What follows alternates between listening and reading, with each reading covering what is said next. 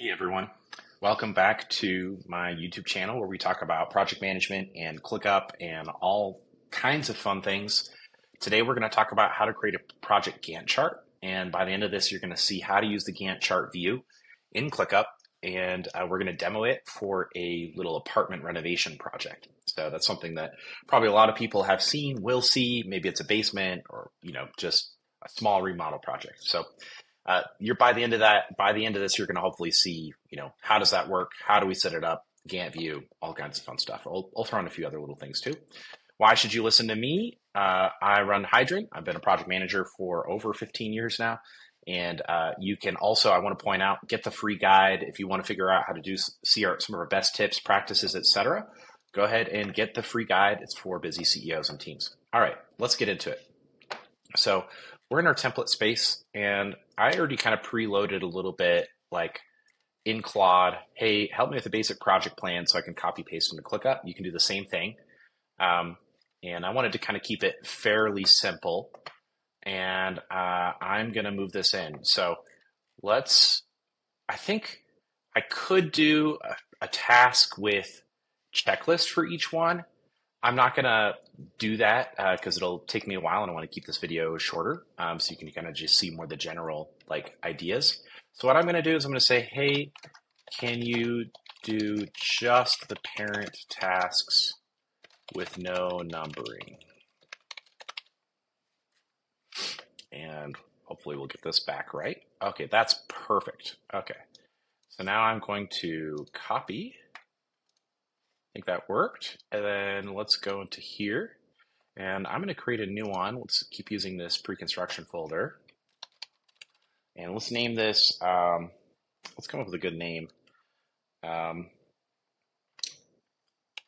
Let's call it 102 Coulter Wall Boulevard. Great singer.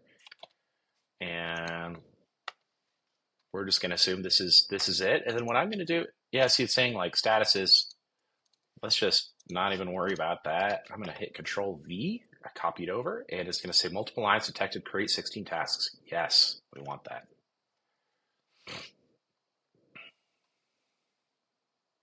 Okay, it takes a minute, and you can see it did give me one task that I didn't want. It's probably because I copied it wrong.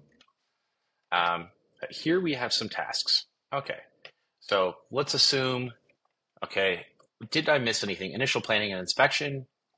Yep, sounds good. I think I might rename this to, I'm going to remove inspection. Let's just do initial planning because I don't want an inspection. We're not doing, let's see if we need, okay, if we're going to redo the kitchen, and the bathroom, okay, we probably need a permit. So I'm going to leave that, which means you'd probably need plans or something like that. But let's just stick with this for now. I think what's beneficial about using something like Claude is it helps you get started in a project plan. So I might say, actually, we have obtained permits. We might say design documents 100%.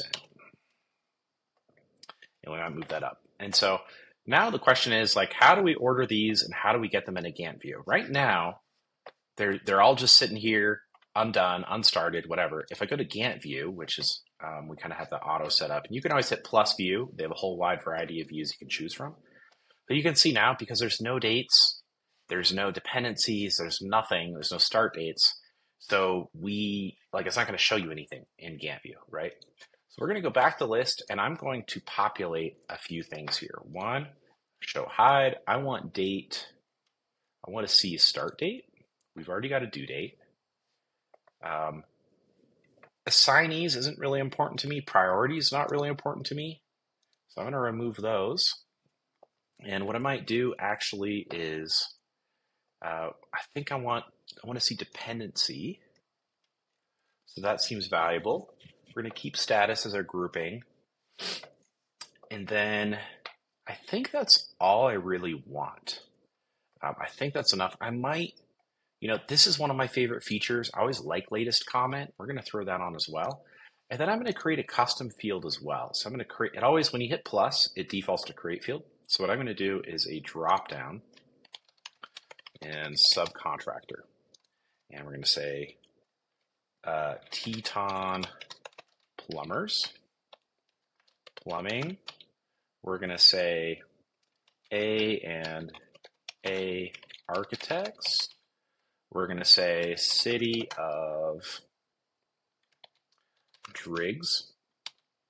Just for fun, we're going to pretend this is in Driggs, Idaho, by the Grand Tetons. And then we're going to say, lighting, we might need an electrician. Let's call in Jackson E Lighting. I don't know why they would name the company that, but let's just start here. And if I wanted to color these, I could, but I'm going to create that. And now we have our subcontractor in here. So let's just go through. I'm going to pause and populate this really quick. So I went ahead and populated the subcontractors. The assumption is that I'm doing a lot of the work, but for some of the more technical stuff like plumbing and electrical or the design, I'm going to have someone else do it. And then I left one blank because I'm like, wait, who's going to do the windows? I need to figure that out. I don't want to do the windows. I don't know how to do windows. No matter how much time on YouTube, I can't seem to get the windows done quite right. So I'm going to skip that. Next, I'm going to go through, I'm going to start adding start and due dates. And I'm going to go ahead and rearrange this so that start comes first. Oh no, this click thing is always getting me. Okay, so now I arranged it where we have start date and due date. And then we've got, I'm going to move maybe a couple other things around just so I can get this a little more clear. We've got some dependencies. Budget development, I'm going to work on that today as well. I feel like that's part of the planning. And in fact, I might actually combine those tasks if I wanted. Permits, okay, well, we probably can't do that until we get our design documents. So what I'm going to do now is I'm going to add design documents. Hopefully they already started. Okay, let's say, but I got to do the budget first. So, all right, I'm thinking, well, actually, probably can't get started on the design docs till the 4th. And then hopefully they only take 2 weeks. Being probably, depends on your designer. Obviously 2 weeks is pretty fast.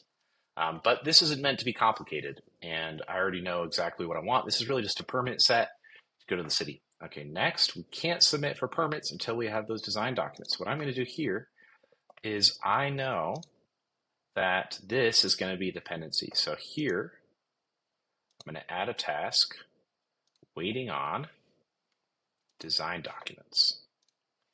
Okay, now I know that's a dependency, and it's going to show me here that we are blocked by obtaining permits. It's going to be blocking the permits. And I could also add a dependency here where honestly, I can't really start budget development until I can't really start the design documents until I figured out a budget. So add task, waiting on initial planning. So I just added a couple of those in, and I'm going to show you now what it looks like in Gantt view.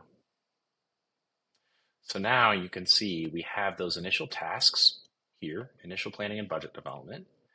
And then you can see the arrow leading to design documents. And you can, of course, scale this out a little bit. Let's just make it a little smaller. Hit save. And now you can see we have a basic Gantt chart. So some people just like really want to see it this way. I think it can help. There's like we can auto fit here. That's kind of cool. You can obviously filter it out however you want. And it's pretty powerful for the majority of projects. I'm going to say that. I think, you can obviously go into multiple layers if you want. If you turn on that ClickUp, you can go to 6 or 7 layers deep, I think, with subtasks. So that can be useful. And you can set up a pretty complicated Gantt chart here. So this is a good tool. If you like seeing it this way, this is great. And obviously, you're going to see some colors happening as you go through the project. And, hopefully that puts you at peace of mind. I think I'll call out another thing too, as we kind of go back to our agenda, is like when you start to pair something like Claude or ChatGPT and you start to use it in tandem with a tool like ClickUp, it's really helpful for project planning because it's like, hey, what am I missing? And you can go through and give it more context, and it can help you kind of figure out risks or how to manage them. And so that's a really powerful thing to do as well. Maybe we'll go, what risks might I encounter? Note that I am doing the flooring and painting myself. Anything I should take note of? So if I'm new to this, I'm kind of like thinking about, hey, I'm going to be doing some of this stuff myself. Okay, yeah, hidden damage discovery. This is a huge one. Oh my gosh, that's such a big deal. You just got to be ready for that if you're going to be doing any kind of renovation project. Okay, contractor scheduling. Yeah, so like do flooring after painting. This may seem obvious when you look at it this way, but this is just maybe you didn't think about it. You didn't do the project planning, so you might want to add a dependency here where painting comes first and then you do flooring. So that can help you improve your Gantt chart. So hopefully after you go through it, you feel like you've got some peace of mind that you can just follow the schedule. And obviously things will come up, but I would say the goal here is like try and keep to at least 80 to 90% of your schedule, because where I see a lot of project managers and projects fail is you spend too much time simultaneously planning and doing the work, and that can create a lot of problems because you're constantly switching views from close up to far out. And the reality is you want to spend your time at the far out distance doing the planning, and then as you kind of go through for a few weeks or 2 weeks or whatever it is, if it's a sprint, actually doing the work. And I think what's nice about doing effective planning, and especially doing repeatable projects, like if you're going to do a bunch of apartment renovations, you get really good at knowing where the risks are, how to set up the dependencies. You kind of get your list of subcontractors that you really like, and you can go from there. I'll point out one last thing, and then we'll call it. I just want to say, like, we can group these however we want. So right now we're grouped on status, but if we want, we can totally change that. So if you go to customize, group by status, instead we're going to group by subcontractor. So this could be useful if you want to send specific contract specific reports, like with start date and due date. You could send these out to your different subs. So hopefully this is helpful. Again, get our free guide. This is really cool. We spent a lot of time putting it together, and always reach out. You can always find me. Find us at hydrant.us. We'd love to talk to you about your project. All right. Oh, one last thing. It really helps us if you subscribe. So if you find this useful at all, this work we did here in ClickUp, this is useful at all, appreciate a subscription. And we will give you plenty more content where this came from. All right. Good luck.